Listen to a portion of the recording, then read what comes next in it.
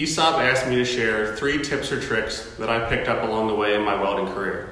So the first one I have for you guys is always be comfortable. I do a lot of out of position structural steel and pipe welding. In that case, I'll usually take a Bessie clamp or something, clamp it to a beam, anything I can do to rest on to keep myself steady. If you're not comfortable, it'll show in your work. So in this case, I'm just sitting here in the shop doing some turntable work, and I have one of my adjustable squares set up to keep myself as steady as possible.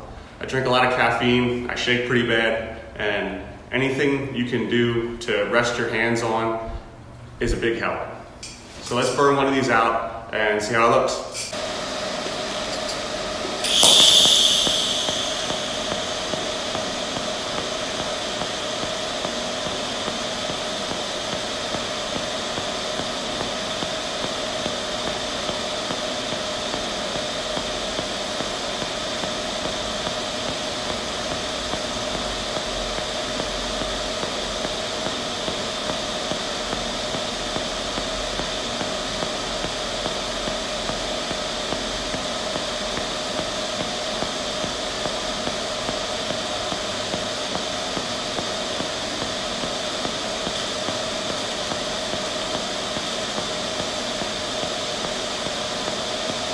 All right, let's take a look at what we got.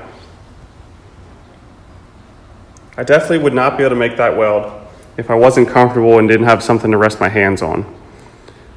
If anybody's curious, I ran that at 155 amps, 1 pulse per second, 20% background amps.